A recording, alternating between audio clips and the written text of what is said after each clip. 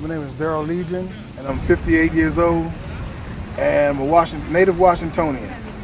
And I received my LVAD surgery in February the 10th of 2011. Darling. Hey, well, my caregiver is my wife, and we've been married like 10 years. We've been knowing each other for almost 12 years.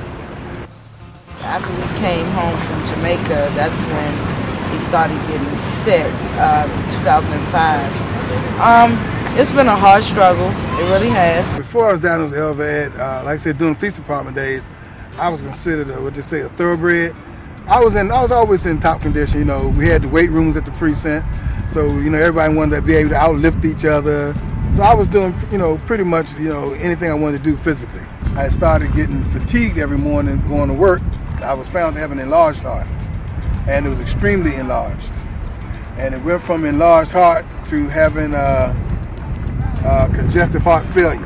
Further diagnosis had me as congestive heart failure, afibrillation problems.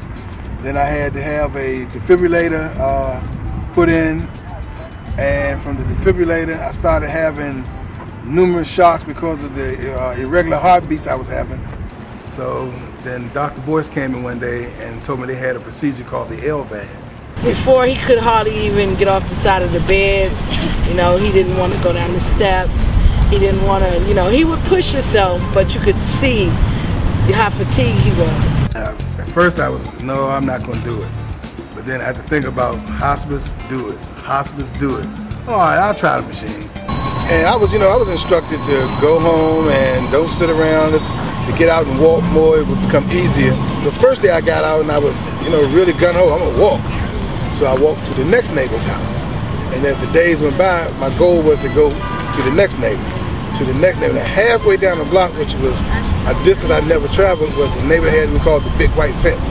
I told my wife, I said, you know what? Tomorrow I'm gonna make it to the fence. And when I got to the fence, I was so happy I made it, and just kept going until I made it to the end of the block. But then I realized I gotta go back now.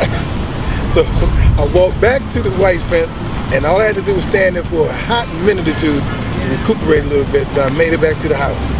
My energy level came back, and then there was no shocks, and I became the shock. His energy level, the activities, his spirit is even a whole lot better. Yeah, crazy. He's crazy.